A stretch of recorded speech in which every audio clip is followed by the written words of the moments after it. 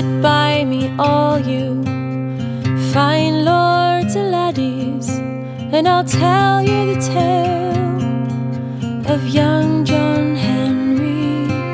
He met a fair maiden one bright May morning, as he went a-hunting in Midsomer County. Pale was the skin of the midsummer maiden, blue her eyes, as blue as the sea, and on her fair head lay a garland of flowers. Sweet were the roses of Midsomer County. Young men, don't stray, this maiden will lead you away.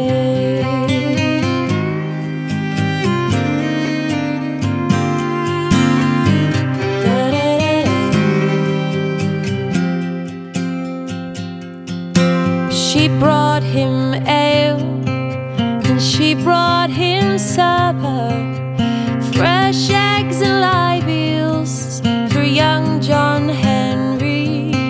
She said, eat your fill, and when you are sated, you'll stay with me here in Midsomer County.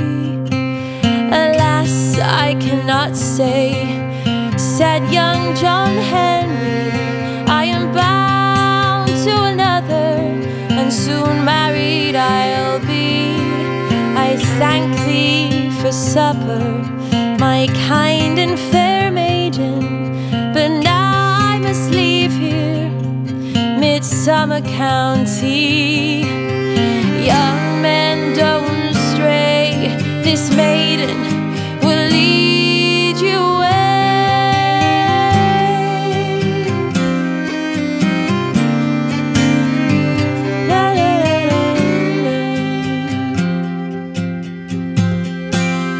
Up went the cry of the midsummer maiden, for shame and for shame, for you have tricked me. You're bound to me now, and I am your lover. I swear you'll not leave here, Midsomer County. Cold was the blade of the midsummer maiden, soft was the neck of young John Henry, warm was the blood that flowed from his body, red as the roses of Midsomer County. Oh, young men, don't stray, this maiden will lead